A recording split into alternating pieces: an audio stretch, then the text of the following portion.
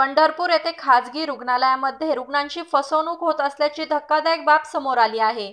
याबाबत शशिकांत जाधव व ग्राहक प्रबोधन समितीचे शिवकुमार जवळे बाबा ग्रुप पंढरपूर यांच्या वतीने खाजगी रुग्णालयामध्ये दरपत्रक लावण्यात यावी व सर्वसामान्य गोरगरीब शेतकरी व मजूरदार यांची अडवणूक करून अव्याच्या सवा फी आकारली जाते असे प्रकार होत आहे। तरी हा प्रकार थांबला नाही तर यापुढे आम्ही आंदोलन व उपोषण करणार आहे असे निवेदन देण्यात आले।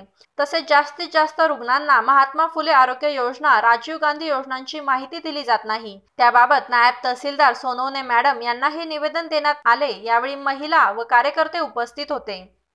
पंढरपूर शहरातील खाजगी हॉस्पिटलमध्ये दरपत्रिका लावण्यात यावी म्हणून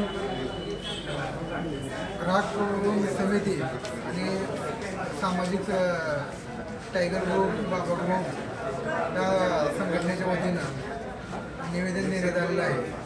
निवेदन सोनवणे मॅडमकडे दिलेलं आहे आणि त्याची दखल लवकरात लवकर घेण्यात यावी, नाहीतर परत आंदोलन होईल, त्यानंतर उपोषण होईल ही सोशल मीडियाच्या माध्यमातून विनंती करतो आणि थांबतो।